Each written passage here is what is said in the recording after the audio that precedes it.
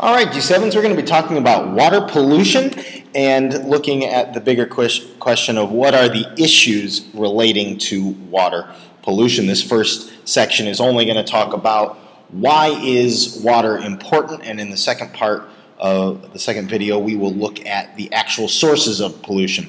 So what is one of the issues? We look at the earth and we see it's covered in water. In fact, 75% of the earth is covered by water. So how is water actually an issue? Why are we concerned about it? And we might ask that, why is water a scarce resource? That word scarce means that there's not a lot of it, that people don't get enough, and they have to fight for it sometimes and look for it, and many people don't have enough. How is that possible if 75% of the earth is covered by water? Why is water scarce? Well, the real issue that we first want to talk about is that only 3% of water is drinkable or fresh water. Sometimes in the reading you might see it actually called potable, and that also is just a scientific word that means drinkable. Reminder, don't forget to pause if you need to and write down these notes. I'm going to talk through them probably quicker than you can write, so you might need to pause and rewind. But we're getting ready to now move on. All right, 3% of the earth is covered with fresh water, drinkable water. Of all that water, where does that come from? Where is that water located? Well, the first major source of fresh water is actually the ice caps and the glaciers at the poles. And that is about 79% of fresh water on Earth. That is a large part of Earth's fresh water, which is already a small amount. And unless you're a penguin, you probably are not going to be using ice as a main source of fresh drinking water. So the largest part of fresh water is actually hard for us to use. Well, maybe the second part's a little better. The second largest source of fresh water is actually water that's underground, and that accounts for about 20% of the fresh water.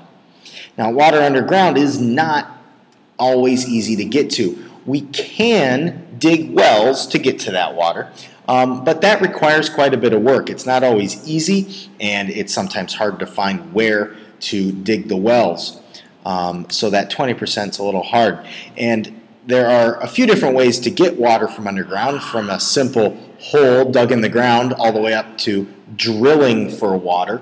And what we find is that the more we use the water, often the deeper we have to go, and the harder and harder it gets to access that water. The final source of drinkable fresh water is rivers and lakes, but if you've been doing your math, you'll know that there's only 1% of fresh water, really, that is left in rivers and lakes. And this is the main source of humans drinking water, coming from rivers, coming from lakes.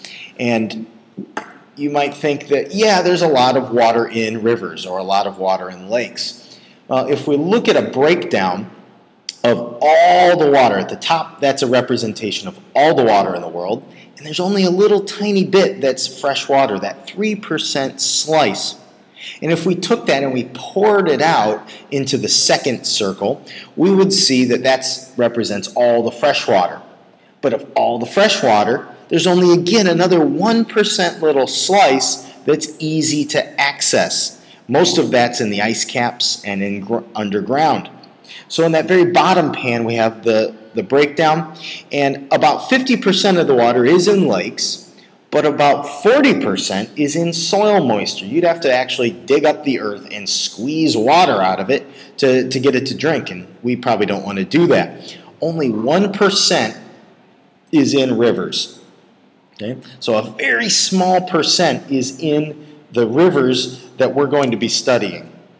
And we'll find later that they actually are a pretty big source of people's drinking water.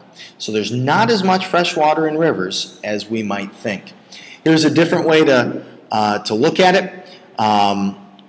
You might want to pause this, or you might actually want to maybe Google search for this. You can search for water distribution on Google, and you'll probably find some other maps like this. But we'll talk more about these in class.